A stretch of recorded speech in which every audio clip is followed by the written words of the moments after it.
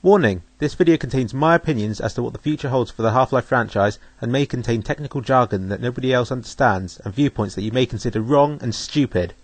Watch at your own risk and please make sure that your comments are of a constructive nature. I don't mind if you disagree with what I say, just back it up with why you think it's wrong and why there won't be a massive dam in Half-Life 3.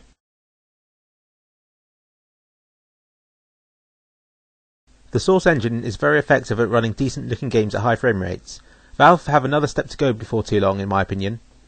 Computers are getting more powerful, and I think that real-time lighting and cube maps will be the first thing to add to the Source 2 engine. Radiosity will also make a feature. Half-Life 2 already renders this, but real-time examples will make the levels look far more realistic. The usual stuff will be included, such as higher poly counts, more detailed textures and parallax mapping, and hopefully rays of light, but the most interesting bit of technology that they could add would be DMM, digital molecular matter. They made a big thing about the physics in Half-Life 2, and rightfully so. DMM examples are few and far between. The new Indiana Jones and Star Wars games will include it. It allows for deformable terrain. Say you fire a shotgun at a door in Half-Life 2. If it's programmed to break, it will turn into about 5 pieces of wood, which look strangely unlike the original door. With DMM, it will splinter and break realistically.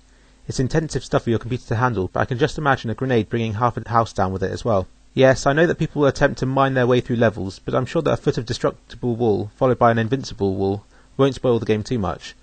I have seen DMM around for about 2 years, so by the time Half-Life 3 comes out, every computer in existence should be able to handle it. Combine this with a gravity gun, and I'm sure that you'll see plenty of stupid examples of people crowbarring things until they have a nice serrated edge, then firing them at people with a gravity gun. And you might even be able to dent an oil drum. I don't think that the same can be said about water, which is probably about 10 years off. Agia?